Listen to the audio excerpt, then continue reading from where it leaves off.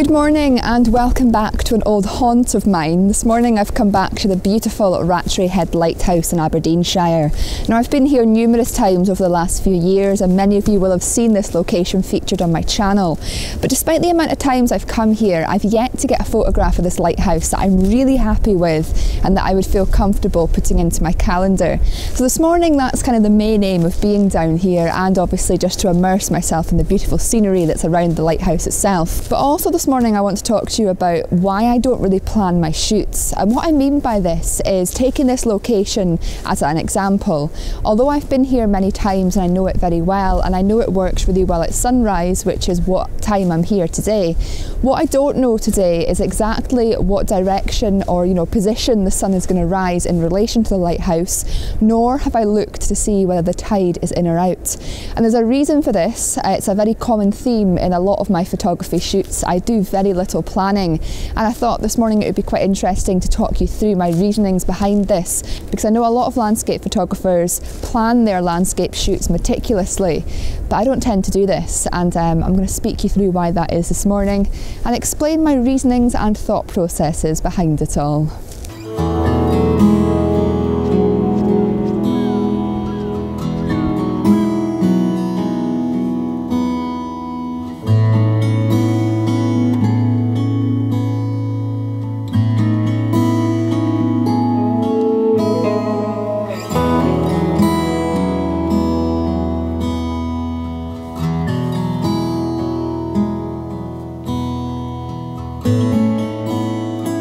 The sky behind me right now is pretty spectacular, and I should really be taking photographs. I'm sure many of you will be screaming at this camera right now, going like, take photographs, it's incredible. And yes, it is incredible. I thought it would be a great opportunity though to tell you right now, while the conditions are beautiful, why I tend not to plan my shoots as much as maybe a lot of other photographers maybe do. And the reason behind this is because you never know what the conditions are going to be like, and you never know what nature is going to present to you. And this morning's kind of proved this to me, because although I don't know exactly where the sun is rising, I believe it's probably going to be over here, given this is where the majority of the beautiful light is. If I pan my camera around right now, you will see that there is beautiful light in all directions where I'm currently standing. Now the best of the light is behind me in the lovely sky that I'm currently showcasing, but there's lovely pockets of light all over the landscape around me just now. Beautiful wispy clouds, lovely darker contrasted blue clouds, we've got lovely reflections, there's also some nice puffy wispy clouds as well, and yeah, literally in every direction right now there is some beauty to be found. And I think for me, when it comes to photography, I love to just get out and enjoy nature no matter what happens and no matter what the conditions do or how they present themselves to you, because like I say, you never actually know what's going to happen, and I actually find that quite exciting. I'd probably call myself an opportunistic photographer. I tend to go out and just adapt to the conditions that I find myself in, which I actually think is quite a positive thing to be, because it means it means I don't have that pressure of meticulously planning my shoots, going out and potentially being disappointed. On a morning like this, I come out with no expectations, not really knowing what the weather's going to do, not really knowing where the tide's going to be, and not really knowing exactly where the sun's going to rise, and I have to adapt to that. And I actually find it to be incredibly uplifting, incredibly exciting, and like I say, it also minimises the chance of disappointment because you haven't meticulously planned those photographs, so you can just adapt to the scene around you, and most importantly just enjoy being out in nature, which ultimately is one of the main reasons why I do landscape photography in the first place. That sky is stunning though. I think I should probably try and get some shots before it disappears.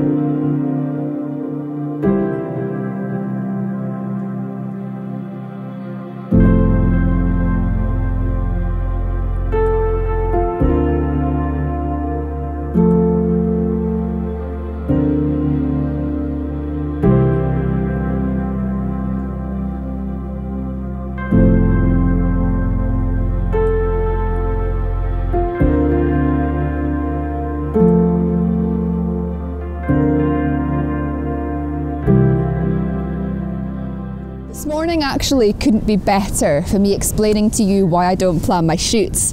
Now, as you can probably see, the sun is rising behind me right now, which is about a 90-degree angle from the lighthouse itself.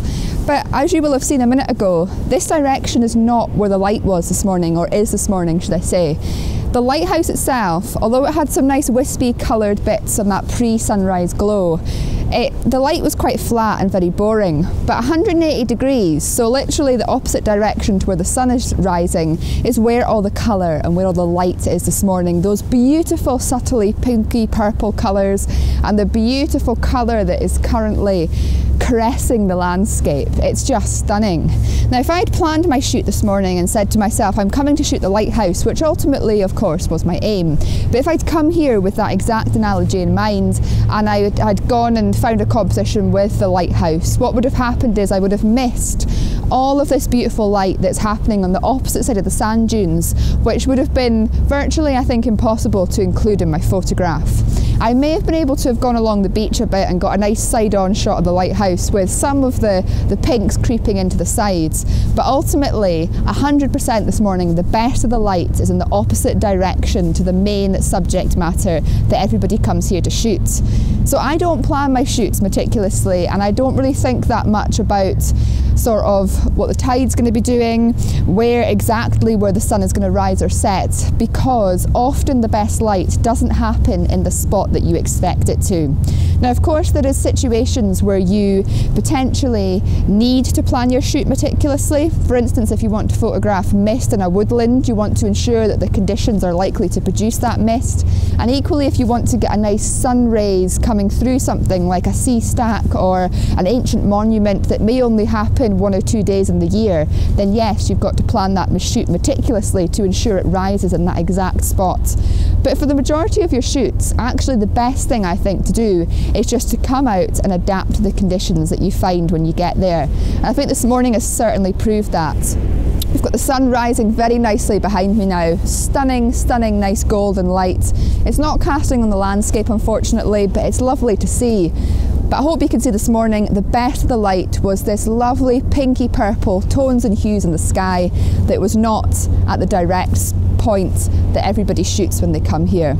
Now, I am hoping now that orange light is going to hit the lighthouse eventually and potentially get some nice shots of it. But ultimately, if I don't go home with any nice shots of the lighthouse this morning, I'm not going to be disappointed, because this light that I've witnessed up here on the sand dunes overlooking the fields is way better. The unpredictability of photography is what gets me out time and time again to locations like this, and having the open-mindedness, I think, to adapt to it is where the best photographs are going to happen.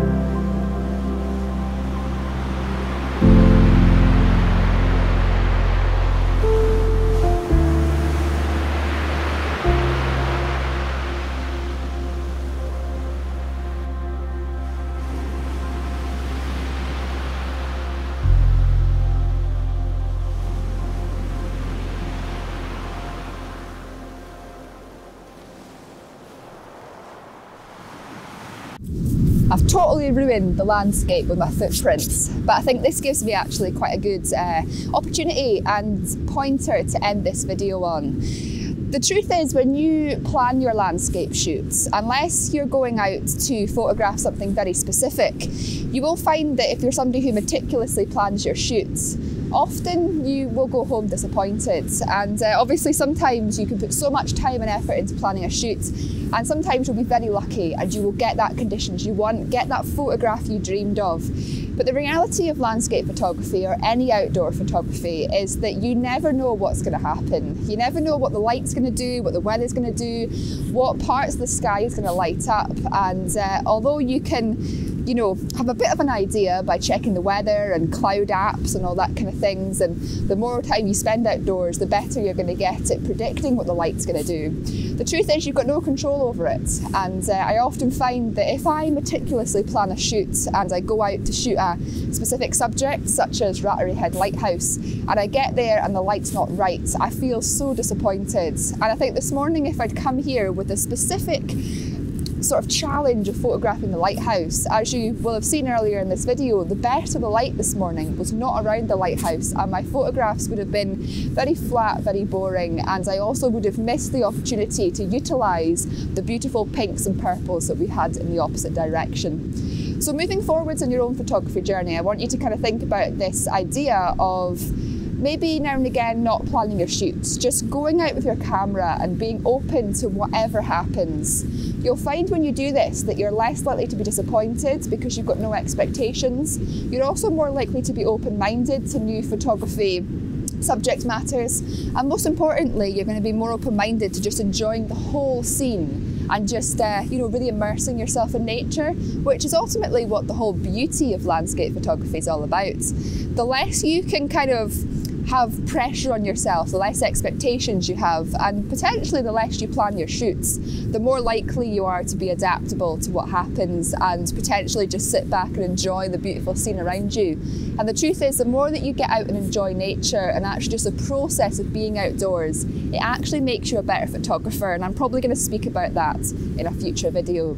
And also, if you sometimes come to a specific location with a specific image in mind, you might be greeted with all these footprints or other things in the landscape that you weren't expecting that can ruin your photographs, and you then have to adapt to other potential photographs. So I hope this video has given you something to think about moving forward in your own photography journeys, and kind of open your minds up to this idea of just going out and adapting to the conditions and making the most of whatever the light ends up doing. You may have noticed this video is much better quality than normal. I currently have the Nikon Z6 II on loan for a few weeks, so unfortunately this good quality is not going to be continuing on my channel, but I want to make the most of it while I have it. Having said that, I really want to invest in a much better vlogging camera for my channel moving forwards, and I've decided that every penny I earn from ad revenue on my channel for however long it takes, the next few months up to the next year, is going to go straight into buying myself a new camera to make the quality of my videos on YouTube much better. So the best thing you can do to help make that happen is, you know, continue to watch my videos, to subscribe, to like the videos, and you know, everybody that subscribes to my channel and watches my videos, you know, it means the absolute world to me, and it's the best way that you can support me in my photography journey, and also in helping me have the money to potentially buy myself a much better camera in the future. It's probably going to take me at least 6 months to a year to earn enough money from ad revenue to be able to buy a decent new camera, but your support is very, very much appreciated. And as you probably know, if you'd like to support my lighthouse photography journey specifically, or even make a donation to help me get to that target of buying a new camera quicker, you can do so via my Ko-fi page. No obligation, of course, but for everybody who has donated towards my journey and my mission and everything, it means the absolute world to me. Like, I wouldn't be doing this right now if it wasn't for your kind support. So thank you very much. As always, I want to say a huge thank you for watching, and I look forward to hopefully seeing you all again next time.